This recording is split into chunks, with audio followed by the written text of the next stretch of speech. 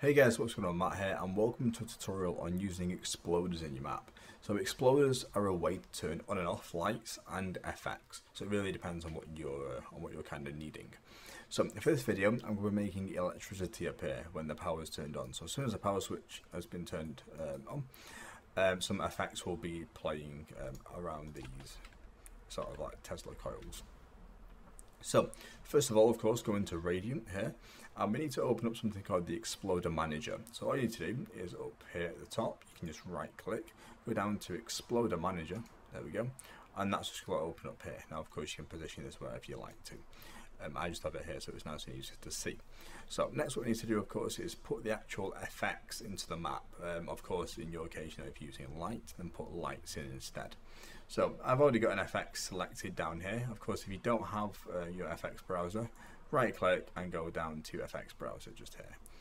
Just as we did with the Exploder Manager. So I'm going to drag and drop my effects into the map, like so. I'm going to just position it so it's roughly where I want it. There we go. It doesn't have to be perfect. This is only a test map. So right. So next what we need to do is, of course, actually make these into exploders themselves. So if we go to Exploder Manager, and I'll play the effects right now so we can see it. If I select each FX, now you can use one FX, you can use multiple, depends on what you're kind of needing. I'm using 2 in this case, and we'll select the ones that I need. And then we'll go down here to New Exploder from Selected. Go click that, and I'm going to give it a name. Now this name is really important because this is going to be what it's known as within the script. So in this case, I'm just going to call it something simple like Power FX. So Power underscore FX. Okay. Of course, make sure you don't have spaces. Just common practice really. To not have spaces, make sure you're using underscores in names. Name this whatever you like. Try and make it pretty self-explanatory though, so when you do come back to it, you kind of know what things do. So Power FX will do for me. I'm just going to click OK. Now you can see we've had these 2 FXs added to this list under Power FX. So whenever we refer to Power FX, it's going to know it. It means I'm talking about these 2 FXs. Of course, if I had 5 FX, then it would act upon 5 FXs. And of course, if there's only one of them, it would do one of them. Now if I do want to add some more, I can very simply just add another FX, go down here to New Exploder from Selected.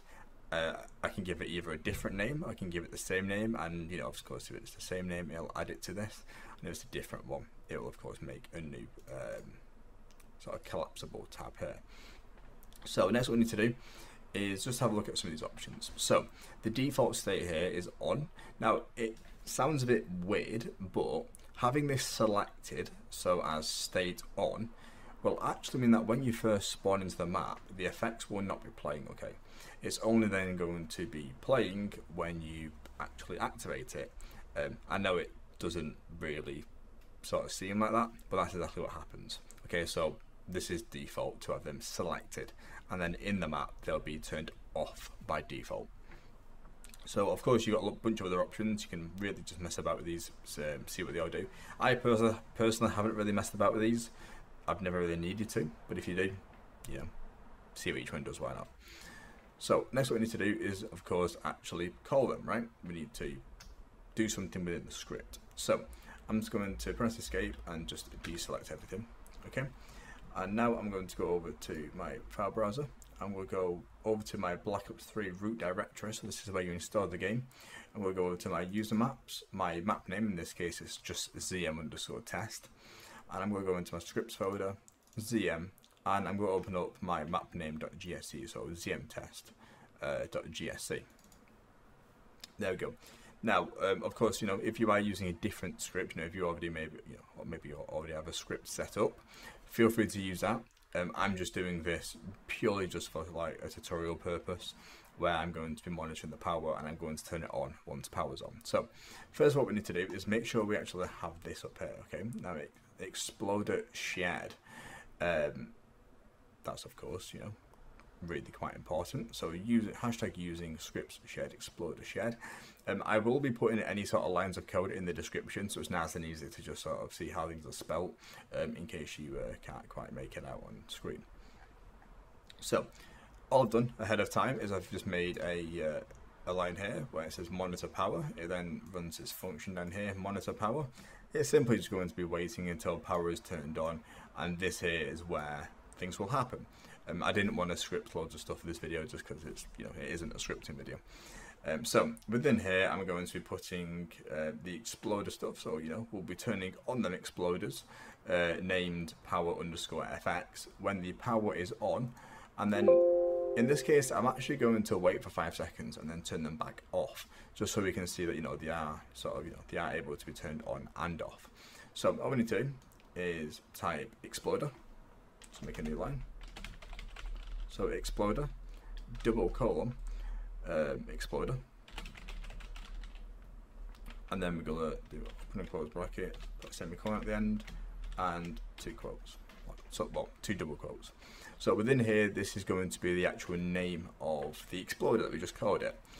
You might, you know, refer to this part here, okay?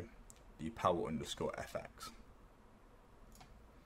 So I'm going to go over to here. I'm going to put power_fx, like so. And all it's going to do now is when the power gets turned on, it's going to be playing the effects. As I said, you can put these wherever you want. I'm just doing it when the power's turned on for this this use case. So next what we need to do is I'm actually going to copy and paste this just because I don't want to type it all out all over again for no reason. So to turn it off, it's almost the same, but instead it's just kill_exploder, okay? So it's going to turn the exploder on. That's going to obviously activate them to FX. And then we're now going to just wait for 5 seconds. So just wait 5. And then after 5 seconds has passed, it's then going to be stopping the FX. And it's as simple as that. Okay, so I'm going to just save this. I'm going to jump into the launcher, just go and compile the map, make sure everything's ready. And then I'll see you guys over in game where we can see this actually in action. Okay guys, here we are in game. Let's just go over to the power switch. Well, first of all, you can see there's no FX playing. We're going to turn the power on, and now you can see there's now FX playing. Just give it a few seconds and it should turn off. There we go. It's now been turned off. Of course, you know, you can leave that playing. You know, you don't have to be turning it off. I just wanted to show that, you know, you can turn it on and off.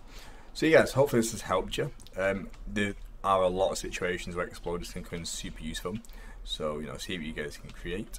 Other than that, of course, if you have any questions or whatnot, then please leave them in the comment section below. But other than that, I'll see you guys later. Bye for now.